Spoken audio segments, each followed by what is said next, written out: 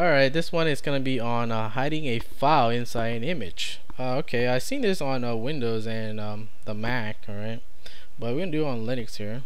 So bust out the terminal, and you're gonna need an image and a file, compressed file. So the image can be, JPEG, PNG, or whatever. And as far as the file, it cannot be a folder. It has to be a zip or a RAR or something like that. And you can have anything in the compressed file. It doesn't really matter. But type in cat, drag in the image that you want to use, and drag in the compressed file, which is a zip file here, and do the greater sign, and then type in the final name. Let me call it ABC or something. Dot. Since we use JPEG as the starting, we have to end it with JPEG. Okay, so if you use PNG, you end it with PNG. Don't use JPEG. And that's it. We have our final product here, and it should have the image. See, when you open it, it's an image, but if you rename it to a .zip file,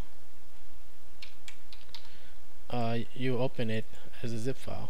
So that's how you will hide it, and it still has the picture, the icon here.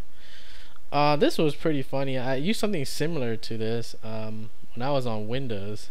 Me and my friend was chatting online with some honeys, and when it came time to send our picture, we sent a picture, but we combined the image with the exe, and that's how we dropped the Trojan.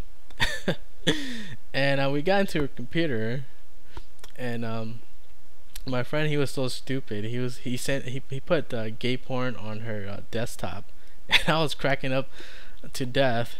And he also was trying to scare her with opening the CD-ROM and closing it and shit like that.